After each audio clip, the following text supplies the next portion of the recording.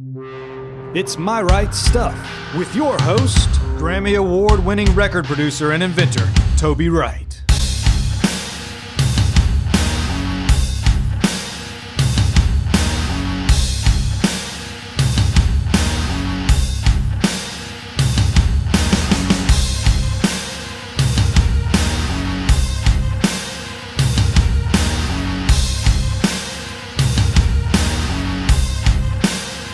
My Right Stuff is brought to you by Tones, a natural sleep and sound healing portal available globally at www.tones.com.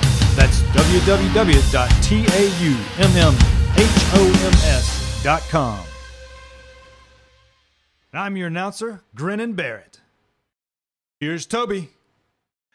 All right, and welcome back to My Right Stuff. I'm your host, Lord Toby Wright, and today on the podcast we have two very, very special guests, Milton L. Brown and Steve Dorff.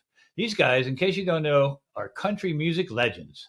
They're a songwriting team that have, really too many hits to rattle off. I'd also like to introduce my co-host for the evening, Mr. Gareth Dyton, a.k.a. DJ Chunky from Chunky's Choice Cuts. Hi, Gareth. How are you? Hey, Toby, certainly.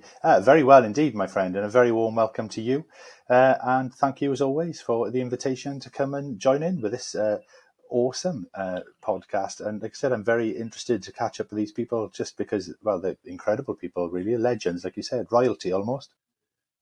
Absolutely.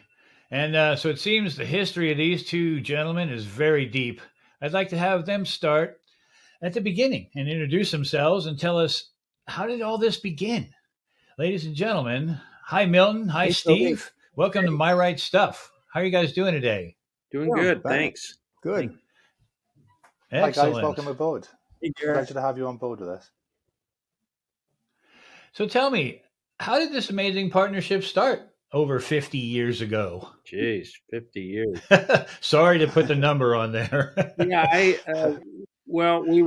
was in Atlanta, Georgia, going to the University of Georgia, and I signed with a publishing company there, a music publishing company in Atlanta, and the guy who was in charge of the songs and pushing the songs and plugging the songs, a guy named Cotton Carrier, told me one day that the consensus was that I was writing really great melodies and terrible lyrics.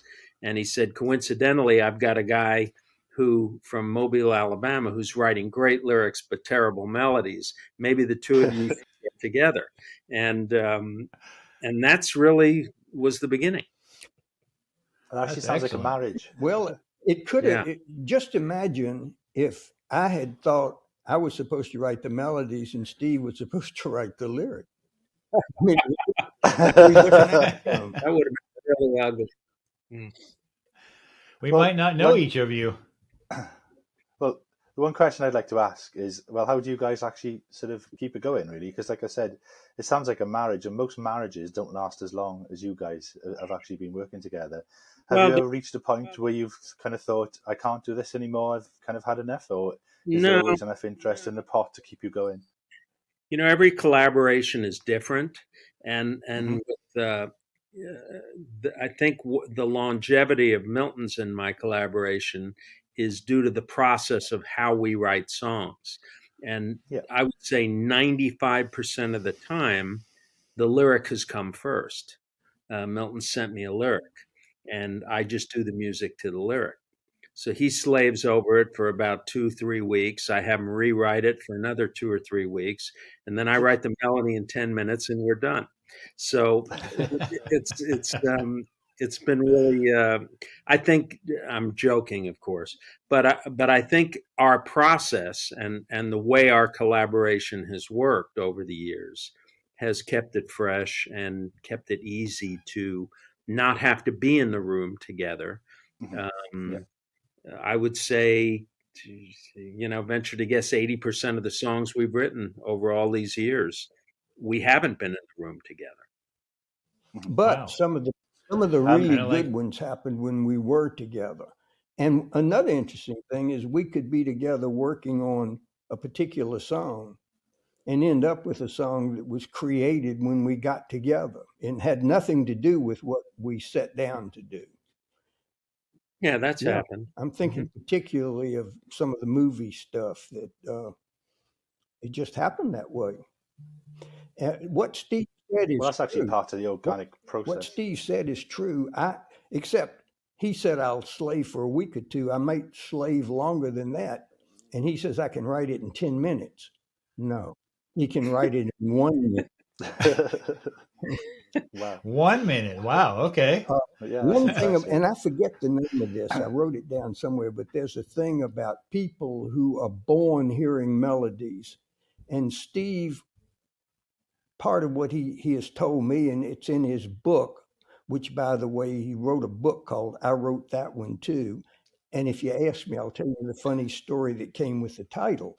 But from the time, literally, he remembers being in his crib and hearing melodies. When he went to his first baseball game, they played the game to a melody he was hearing in his head. And he thought everybody did that. But that's Steve. Wow. Yeah, no, I had this imaginary orchestra in my head from the time I can remember. And no matter what I was doing, whether it was sitting in my mother's car to the windshield wipers tapping on a rainy day to a friend of mine running around the bases at a Little League game, which Milton's referring to, I would be underscoring what was going on. And I would ask friends or even my mom, I'd say, how did you hear that? And they'd look at me like I was crazy. So I just assumed everybody had a little mini orchestra in their head, you know? Right. I often refer to myself having my own kind of internal iPod. I'll be walking down the street and I hear other people's songs in my head quite often. So I can relate to that kind of idea. You know, you're out and about and you see something and there's something kind of springs to mind that kind of almost fits that scene at that particular moment in time.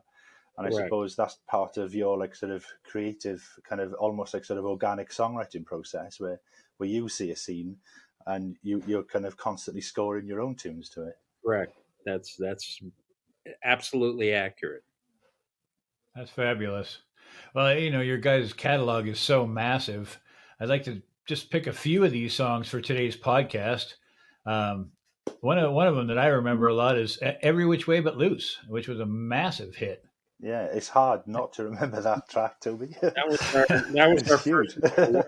Yeah, that was your what? That was our first number one together.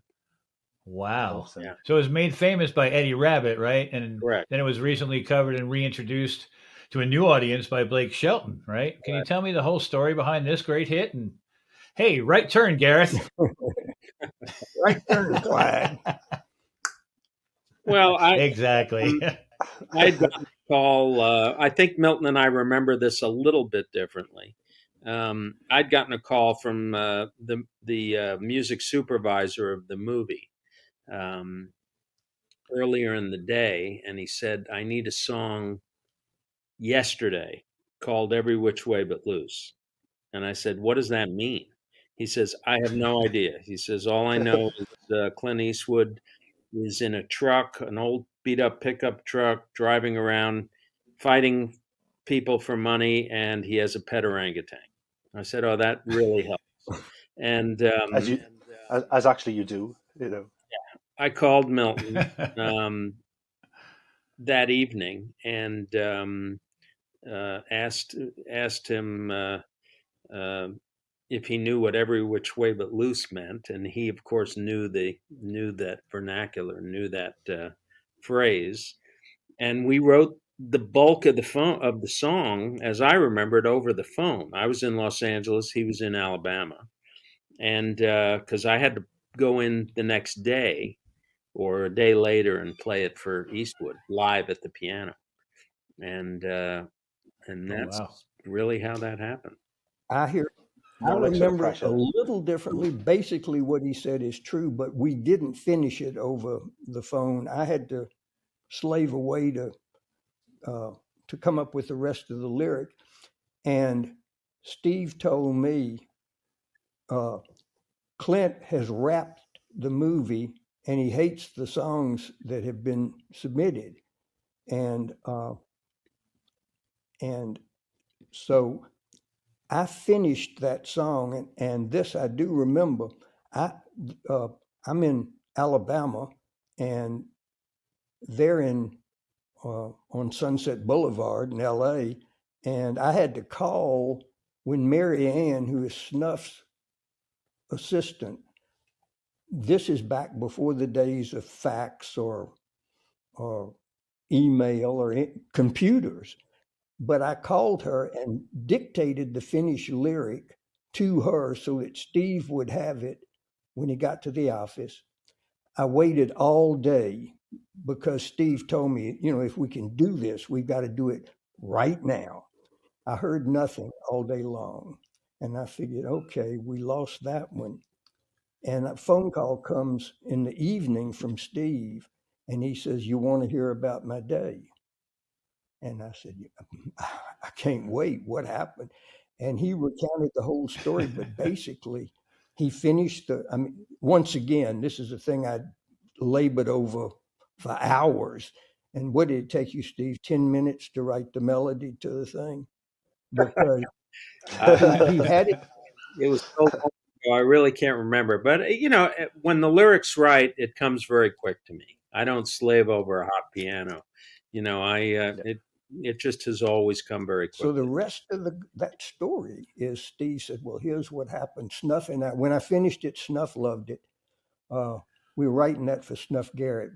I don't think we had mentioned his name in full before, but Steve had signed with him, and Snuff was producing The World. And when Steve got there, he was doing Sonny and Cher and a whole bunch of artists of the time.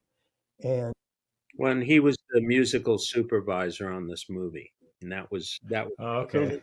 That was our connection. Yeah. So they drive to the Warner's lot, and Clint's Steve's at the piano, and Snuff says to Steve, "Play it for Clint." And there were other people there as well. He played it, and didn't he ask you to play it again, Steve, or was it just one time? No, he asked me to play it again after he'd heard it, and I played it, and he just looked at me and he said, "That's the song. Who can we get to sing it?"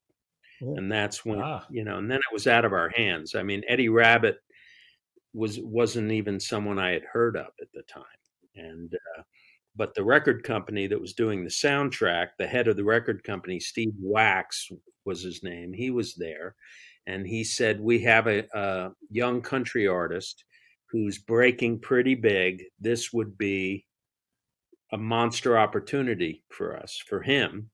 And his name's Eddie Rabbitt, and that's who did it. And that's fabulous. Yeah, tell him about taking. Well, why don't we? Excuse me. I'm sorry, Gareth. I was going to say tell him the story of taking it to his bus and the wonderful the way they greet.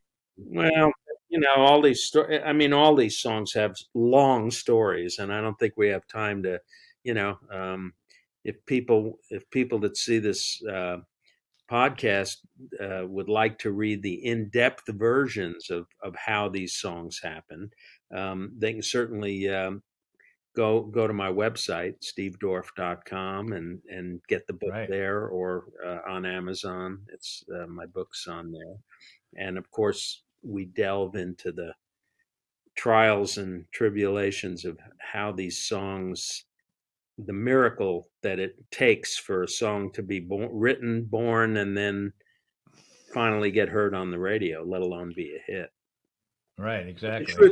What Milton's alluding to is Eddie did not like the song when he first heard it, because he had written all his previous hits, and he wondered why his team wasn't asked to write the song, which I get it, and he reluctantly signed on to do it, because I think he realized, hey, this is a chance for me to, elevate my TVQ, to be in a movie, and he was smart to do that, because it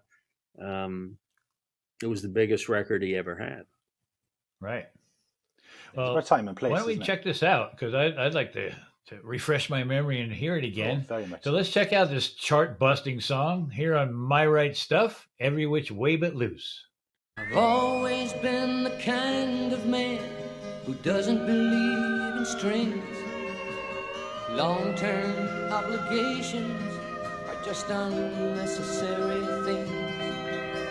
But girl, you've got me thinking while I'm drinking one more beer. If I'm headed for a heartache, then why the hell am I still here? I'm testing my resistance, and it's wearing mighty thin. I've got the feeling I should leave before the roof caves in. My mind tells me to move along, but my body begs me stay.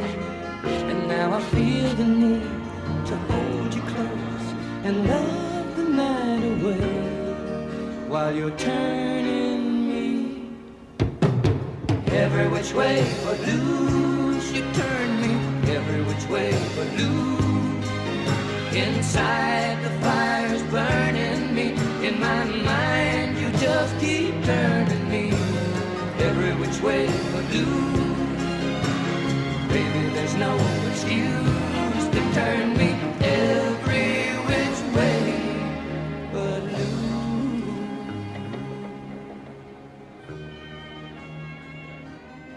When the sun comes up in the morning. Wow. It brings back so many great memories. Yeah, very much so. Very much. Thank you. I have a couple of quick questions about kind of writing for others. So how does the writing for other side of things work? Are you commissioned by a label or a studio to write? No. I mean, on occasion, I've when it came to television or film, I was asked to do something on. I guess you'd call it commission, but more times than not, it was speculative, and they were asking 4 or 5 different songwriter teams to come up with that magic thing to hedge their bets. Right. I mean, later on now, I don't do that. We'll be offered a movie or a film, and we'll be offered the spot, and we'll write it, and hopefully they'll like it. And but no, most of I would say, most of what songwriters do, most of what Milton and I have done are we just write songs that we feel good about. We feel are great ideas, and we write the song and then try to get artists to record them. So that leads into my next question. I was going to ask, well, do you choose who you actually write for? I suppose these days, yes, you're able to because of your reputation and your long-standing history. Where I perhaps imagine when you were first starting out, there was. Yeah, I very rarely have an artist in mind when we write a song. When we write a song, we're writing it for us. I think we're just trying to write a great song. And most 9 times out of 10, the artist that we might have thought would be good for it isn't the one that ends up, having the hit with it. I mean, when we wrote a song called "Lasso the Moon" for a movie called Rustler's Rhapsody, we wrote it for the character in the movie to sing it, because it was about a singing cowboy, and the record company that was doing the soundtrack, or the film company, said, "Hey, how about Gary Morris?" And I went, "Who's Gary Morris?" And we ended up having a top 5 record with Gary, on the song. So very rare, a lot of the hits I've had. The artist that I had in mind, the first artist that I had in mind, would generally pass on the song. Through the Years, which was a monster hit for Kenny Rogers, passed over by Barry Manilow and Glenn Campbell. Both passed on the song first. So, wow, you just never know. You never. I don't think we ever know who's going to end up with it. And sort of finally, in in actually this in kind of this sort of section. Have you ever written a track for someone where you've been asked to, or like for a film, and then you've written it and thought, no, I'm going to keep that one for myself. That's actually too good to give away. No, because No. if you heard me sing, you'd know why you never heard me on the radio. Milton and I we're songwriters. You know, we're not. Yeah. I'm not an artist. You know, we're these anonymous Oz behind the curtain guys that write the soundtrack of people's lives, and nobody ever knows who we are. We're not the face of our songs. The artists Right. who record, you know, if you ask someone, hey, have you ever heard Every Which Way But Loose? 99 out of 100 people say, oh, yeah, I love that Eddie Rabbitt song. Right. Right. So, yeah, nobody knows who we are. It's funny how some, Apart from us. it's funny how Gareth, how sometimes the answer, it's close to what you said, but my phone rings in Mobile, Alabama, and my assistant comes in and says to me, there's someone on the phone that says she's calling for Sir John Schlesinger. Well, I mean, we all knew Sir John from Yanks and all these great films that he had done. I'm thinking, why the hell why would John Schlesinger be calling me in Mobile, Alabama? It's got to be a joke. Somebody's playing I get on the phone. This is Milton. At Milton, this is Sir John Schlesinger. Honest to God, it was John Schlesinger. He liked my lyrics. He wondered if I would do a song for this movie he had coming out. And I said, well, I generally write with Steve Dorff. Yes, I'm aware of your collaboration. Steve would be fine. He's doing a movie called Honky Tonk Freeway. I don't know whether you remember that or not. I won't go into detail, but it's a long and interesting story. Steve what were you scoring, like 5 TV series at the time? I mean, yeah, there was a lot going on. Doing Growing Pains, Spencer for Hire. Anyway, Murphy Brown. He was busy. And I called him up. I said, you're not going to believe what happened. I told him the story. I won't ramble on the whole, but basically, we wrote Honky Tonk Freeway, and he sent a representative over to meet with us. And what Steve had told me, he said, look, I'm so busy. If we can't get a decent creator's fee for this, I'm going to have to pass on it. And I said, Steve, you do this all the time. What's a decent creator's fee? And he said, if we can't get like $10,000, that was back then. I mean, there'd be nothing today, but if we can't get a $10,000 creator's fee, well, I'm going to pass on it. And look, Milton, you don't know how to negotiate this stuff. You keep your mouth shut. Let me do the negotiating. And so he sends a representative over, and that's a story all to itself, but I won't go into that. But anyway, we meet at the Pink Palace, the hotel in Beverly Hills, and for a couple of bottles of wine before the meal, and then afterwards cigars around. And anyway, and then the representative says, well, what's it going to take to have you guys do the song? And I'm thinking, I don't want to lose this chance to write for a Schlesinger movie. Right. And Steve says, well, if we can't get $10,000 for it, I'm going to have to pay us. And the guy he sent was Bob Mercer. I'll call him by name. I don't know whether you remember Bob or not, but yeah, Bob Mercer. Anyway, so Mercer says, well, that's not exactly what I had in mind. And Steve said, well, getting ready to negotiate. He said, what do you have in mind? He said, I was thinking $15,000. Well, no, I remember him saying, no, when I said 10,000, he said, okay, you got a deal. And then he said, I was going to offer you 15, but, you know, which showed what a great negotiator I was at the time. So. He got screwed out of $5,000 because I told Milton to keep his mouth shut.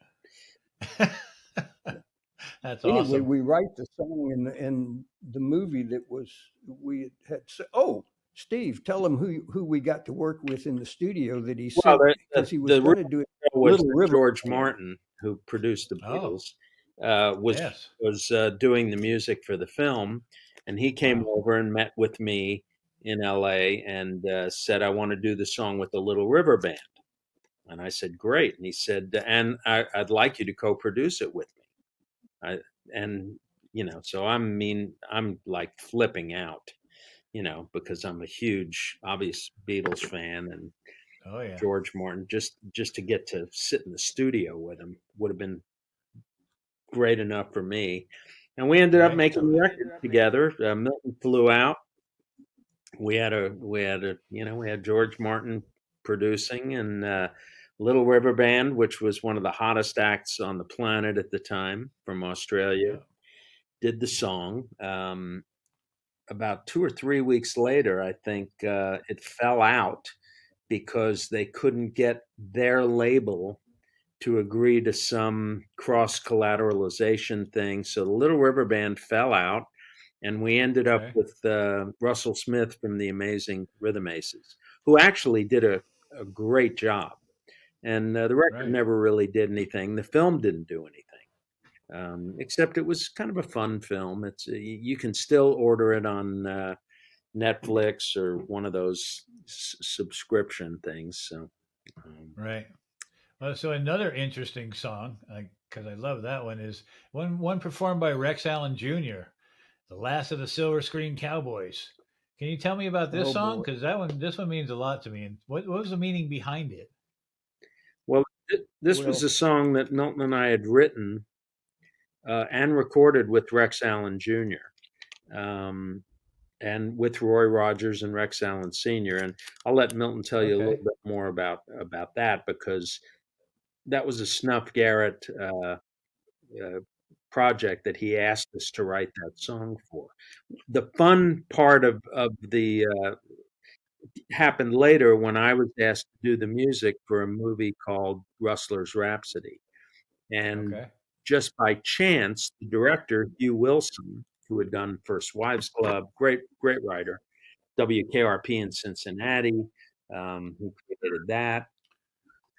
He literally, to show how crazy this business can be and how just the 1 in a billion chance, that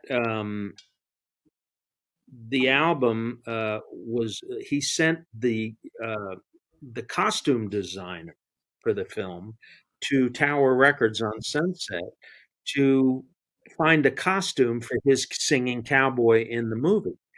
And she happened Okay. to see the Rex Allen Jr. cover with him dressed up like a cowboy. a cowboy. Right. She brought the cover to him, the album, and he looked at the album and he said, "That's my cowboy." And weeks later, he happened to pick up the album just by chance and say, "What does this sound like?" And he listened to the last of the Silver Screen Cowboys and called the head of music for Paramount and said, "I want to hire this guy to do my music for the film, and I want this song to be the end title song for the movie." Excellent. Oh, I was going to say that, but first of all, writing for cowboys, I'm old enough so that my memories of being a kid was riding my two-wheel bike to the neighborhood theater to see Saturday movies, one of which was always a black and white silver screen cowboy movie. So Nice. first one Steve and I got to do was for Roy Rogers, who was my all-time. Oh my God, when uh, uh, that one was Snuff called me on that one, and he said, "Can you write a song for Roy Rogers?" I almost fell down, and he said, "It's got to be called Hoppy, Jean, and Me." Okay. Uh, Hoppy is Hopalong Cassidy, Gene will be Gene Autry, and me, of course, is Roy Rogers.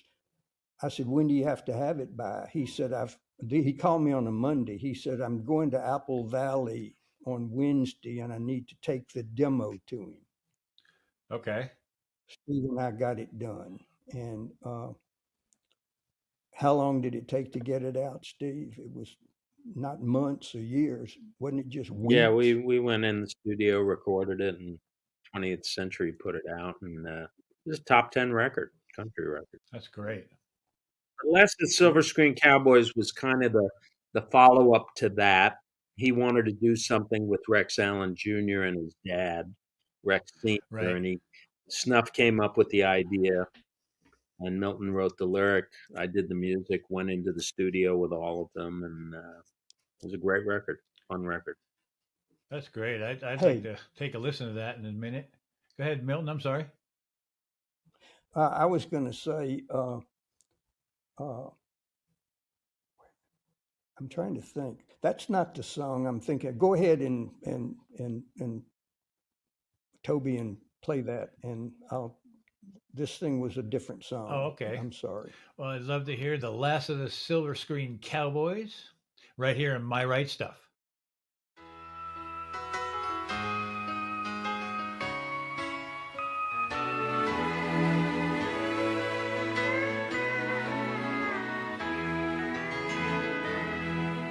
The last of the Silver Screen Cowboys, the last of a fast-dying breed. Cattle a-grazing, 6 guns a-blazing. God knows this is what America still needs. The last of the Silver Screen Cowboys, standing tall for what he believes is right. Don't push him around, 'cause more than one villain's found that he don't back down from a fight. Roy and Trigger, we love you, and Hoppy, we saved up our dimes for the Saturday double features, and we sat through both movies 2 times. Gene, Lash, and Rex were our heroes. We knew good would win in the end. If we could just turn back the pages and ride those old trails once again. That song great. reminds me of that song reminds me of watching cowboy films with my grandmother when I was a kid. It really does. Yeah, It just puts me exactly. back there. It puts me back there That was being like the a 6 idea. or 7-year-old with my grandmother watching them on the television. So that's amazing. I'd like to get back to the Clint Eastwood connection because Clint, he's a fascinating man. So how did this connection happen? And then I have a question about the strings and the arrangements and all that kind of stuff. Yeah. Well, the first story was Every Which Way But Loose, and Clint was unhappy with the music that he had, and he asked me. He said after he heard the song, he said, "Have you ever scored a movie?" And I was immediately going. My brain was going to the word no because that was the truthful answer. But I thought, well, if I say no, and this was all in the speed of a millionth of a second, if I say no, I'm never going to get the shot. So out blurted, I've always wanted to. Okay. And he said, well, great, you'll do this one. And that was the first of 5 films that I did with Clint. Bingo Billy, Turn that chance down, can you? Honky Tonk Man, Pink Cadillac, and the sequel, Any Which Way You Can. And of course, with those projects, there were songs that had to be written for all of them, and Milton was my go-to guy. And so we had a big hit with Any Which Way You Can with Glenn Campbell. We had Barroom Buddies out of Bronco Billy. That was Barroom Buddies. Yeah, we had Merle Haggard and Eastwood doing a duet that went number one. We had Frizzell and West, who became the CMA duo of the year. We had a big hit with them with another honky tonk night on Broadway. So it was just a great avenue for writing songs and having them just put into movies, big movies, Clint Eastwood movies. It doesn't get much bigger. So that was my time. Excellent. So you mentioned Barroom Buddies, and that was quite the song. Whose idea was it to get Merle involved? Probably and perform that one. Sorry? Snuff pretty much called the shots as to who the artists were. He would call me or call Milton and just say, write this or write that or give us a title. Okay. And a lot of times he'd give us shitty titles. We wrote a couple of horrific songs for some of these projects that I didn't even want to put my name on, but we didn't have a choice. We were hired guns, Right. Who Dat comes to mind. One of the and then I wrote a song. I don't know if Milton was on this one. It was the opening title of Any Which Way You Can, because Milton and I wrote this great song for Glenn Campbell. And Eastwood says, no, I'm going to put that at the end of the movie. I want to open it with Ray Charles and me singing a duet, a follow-up to Barroom Buddies. And Snuff calls me and he says, I want you to write a song called Beers to You. And I remember thinking that could be the easiest title I've ever heard in my life. But I wrote it, and it was I did not. Horrible song. Milton did not write that one. It was a horrible song. It was a horrible record, and it was the whole process was just wrong. And it was one of those things. You get asked. Sometimes you get asked to do bad stuff. Crazy stuff. Right. Exactly. Crazy. At least you're honest about it. And it was in the movie, and to this day it embarrasses me. Whenever I see it, I have to turn the sound down for the beginning of the movie. We'll be sure and circle your credits next time I see it on TV. Right. Send you a little screenshot of it and stuff. But we had two monster hits out of that movie, and Any Which Way You Can, which Milton and I did write, was one, and then Frizzell West was launched from that movie as well. So. Yeah, I'd like to check out a little Barroom Buddies because I remember that song briefly. So let's check it out. Here's Barroom Buddies on My Right Stuff.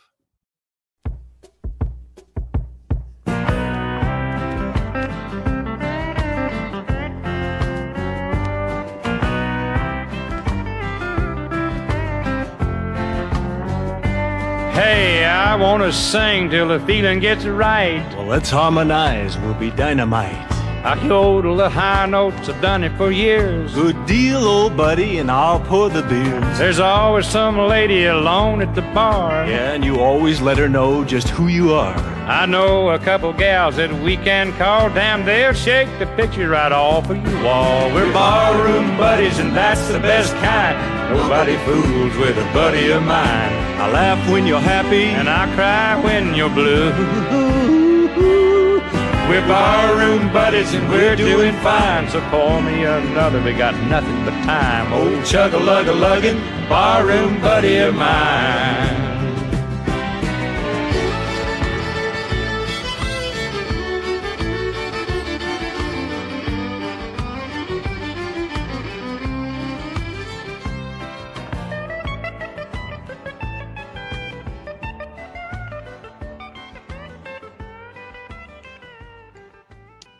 Heck yeah. That's fabulous. So I was just going to ask about the arrangements real quick because I've noticed, massively lavish string arrangements on all this stuff. Did you guys have anything to do with that, or was that all other people? No, I did them all. I did. Oh, that's all fabulous. the records. That's incredible.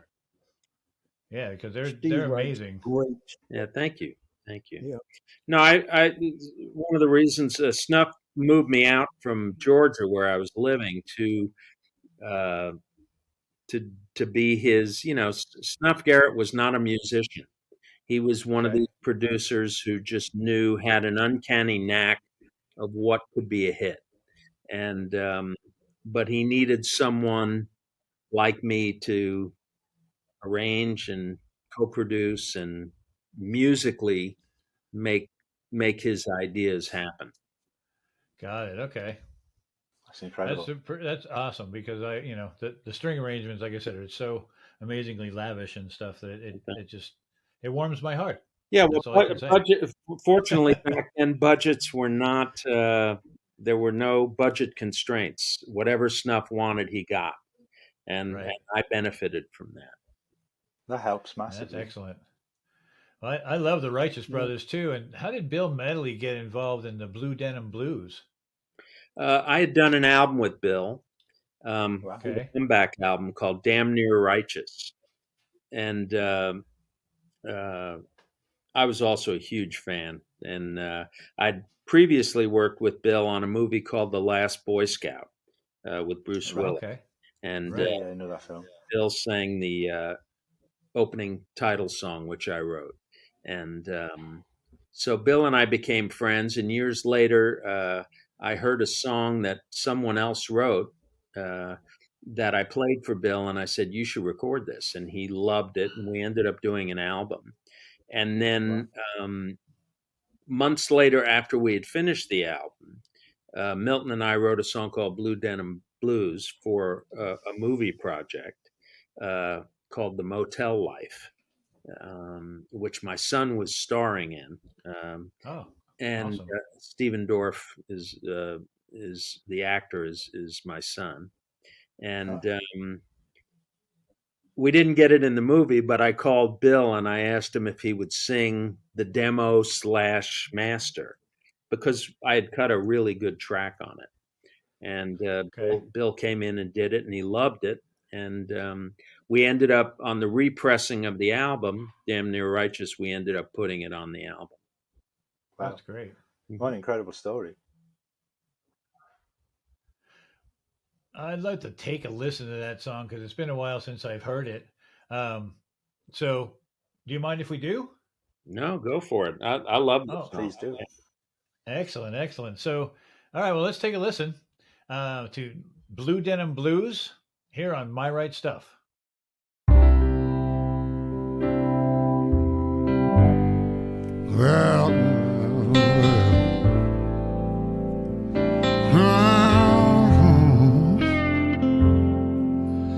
I'm just a down and out drifter,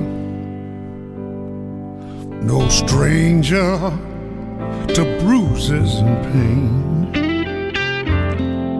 I ain't never had nothing, it ain't likely that I will. They ran out of gravy before I caught that train. Now this beat up motel is my castle, and this back alley loves my penthouse view. My life is a lot about leaving and living the blue denim blues. Yeah, I've got those blue denim blues. It's all about patches and holes in my shoes. There ain't nothing good about nothing to lose. I've got those blue denim blues. I love how you... Man, that was a good one. I really like that one. So like you guys have an amazingly long career together, and I mentioned the number at the top of the episode, so I'm not going to do it again. But like literally 50 years, and that's fabulous. And I understand that you have a new song together. We do. And you haven't stopped. Less than a week old, and oh, no way. Just finished the demo, and Milton sent me this lyric he was excited about, and the minute I saw it and started reading it, I said, "Yeah, this is a no-brainer," and did the music and did the demo. And what you'll be hearing is the actual demo recording, because literally no one has heard this song yet. You guys will be the first. Cameras are going. That's great. A world premiere again on My Right Stuff. That's fabulous. Well, so we have your permission to play a little bit of it? Absolutely. Well, thank you, Steve. I think we'd like to give our audience a sneak listen to this one. It's called Same Three Words. Here it is on My Right Stuff.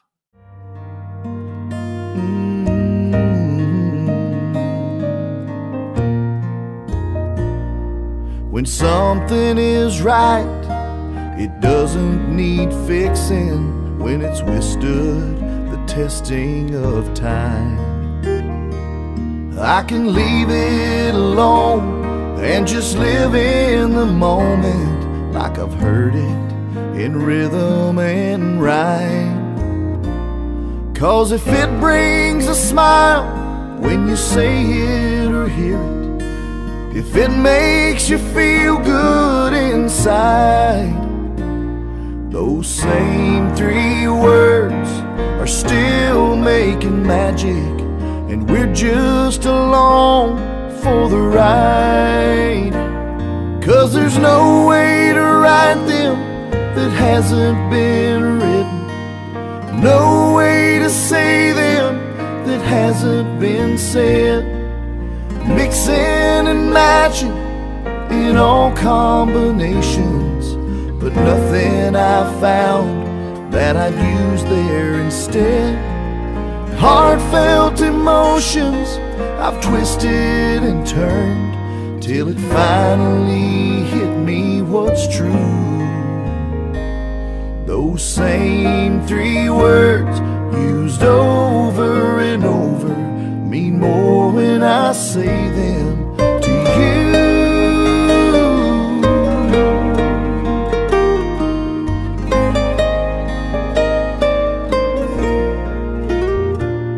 Those same three words are still making magic.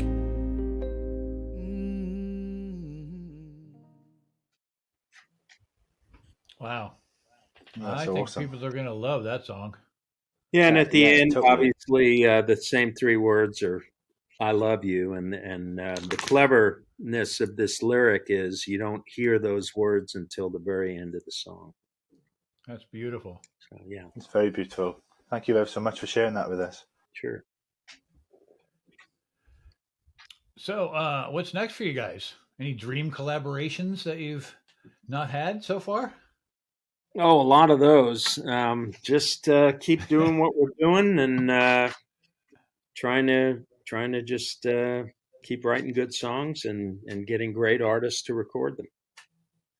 That's fabulous. Go ahead, Gareth. Sorry. Are there actually any kind of collaborations that didn't quite work out that you would say, like the kind of artist that sort of got away, sort of type thing? I can tell, Steve, you can tell the story of writing for Pure Country. Yeah, well, that was a huge hit, huge success. I'm talking about from our writing together that didn't work. Yeah, Milton, work and out when I was got hired to do the Warner Brothers picture Pure Country, which was really due to the success with the Eastwood movies at Warner, I got hired to do this movie Pure Country with George Strait, and Milton, and of course, and I called Milton. I said, "Let's write some songs," and I had the script and sent the script to Milton. We wrote 2 or 3 really cool songs, and it was hard. George was very tough. His producer was very tough on the songs. They didn't like any of them, except the director had liked one that Milton and I had written that ended up being sung by another band in the movie called the Cactus Brothers. But I went on to write 2 songs for the film, I Cross My Heart and Heartland, which were both huge number ones for George. And he didn't like either one of those when the project started. So he kind of did it because the director did love those songs. And but yeah, sometimes it's not all fun and roses. It's a struggle. Absolutely. I suppose it depends how fickle other people are as well. What happened was Steve said, "Come to Nashville and let's write for this." We literally wrote for a week. Okay. These are the songs Steve and I wrote, and we took them to play for the A&R guy listening for straight. Steve gave him, but this is back in the days of reel-to-reel tape. He gives him the tape. He listened to what, Steve? 10 seconds of the first song and said, what, Steve? Well, I remember that song, too. It's called The Road That Takes You Home, and I love that song. And, he just said, George will never sing this. But, of course, George, he said that he threw I Cross My Heart back to me after the first verse and chorus and said, I'm not cutting a Lee Greenwood album. Wow. George straight up to that time was doing what he does. All My Exes Live in Texas, and all those great, really hard country songs. I Cross My Heart was not a traditional country song that you'd expect an artist like George to do. And Heartland certainly wasn't either. So the rest of the album, which I had nothing to do with the writing, were all more traditionally George Strait type songs. And fortunately, I had the 2 monster number ones off that album. And George went from selling about 300,000 albums to selling 8 million on Pure Country. So wow. That's the power of film and television. And you kind of change your tune as an artist after that, right? Yeah. Sorry, my dog knocked the cable out of the wall. So okay. Well, Did you ask a question, Gareth? I did, and it was answered. Okay. So you guys have so much to your collective careers and so much material and history to it. And I'd really love to do a second episode to fill in all the blanks that we missed, something around that song. And also, another honky tonk night on Broadway, I understand, but there's tons of stories, right? I'm sure that every song is its own story, and we can keep going and going and going. And I'd love to do a second, third, and 27th episode with you guys. Very much so. It's been really, really interesting. When you get to 27, we're going to have to do some more. I might also add that most of these songs I wrote when I was 5 years old. Milton's just a little old. So Milton was 12 and I was 5, and it's perfect. Yeah. Yeah. Well, he was still in his crib when we did our first collaboration. He was hearing those melodies. It was trouble talking to him, but the melodies came easy. Is there a medical name for that, Steve? There actually is. I write about it in my book. I've always seen colors with music when I close my eyes. And I was having dinner with a psychiatrist friend of mine years ago. And I was explaining to him that I see these, when I listen to music or when I'm playing, if I close my eyes, I see bubbles and like a lava lamp. Remember lava lamps going up and down? Yeah. I see them, but they go inward and outward. And he said, "Oh, you've got synesthesia." And I said, "Oh, am I going to die?" And he said, "No." And he explained what it was, and that's the medical term for this phenomenon that I've experienced. That's fabulous. Yeah, I'm pretty familiar with it, and because I have a bit of it as well. So anyway, you guys, I've had so much fun in this episode, and it's been an absolute pleasure speaking with you both and learning about your illustrious and very, very fascinating careers. Thank you. I want to thank our current sponsor, Tomes, which is a natural sleep and sound healing portal, which can help you get to sleep and stay asleep longer. This piece of gold can be located on the web at www.tomes.com. That's www.TAUMMHOMS.com. Once again, I'd like to thank my co-host, Mr. Gareth Dyton, and a special thank you to my distinguished guests, Mr. Steve Dorff and Mr. Milton L. Brown. Thank you, gentlemen. Thanks for having us, Toby. Very much. Thank you very much for joining us, fellas. And thank you, Gareth, again. And make it an amazing day, an awesome tomorrow. And as they say in your country of Wales, no star. No star, you beautiful people. Catch up with you next time. That's right. And good night. Good night. Bye, Gareth. Thank you for watching My Wright Stuff. This episode was brought to you by Tones, a natural sleep and sound healing portal available globally at www.tomes.com.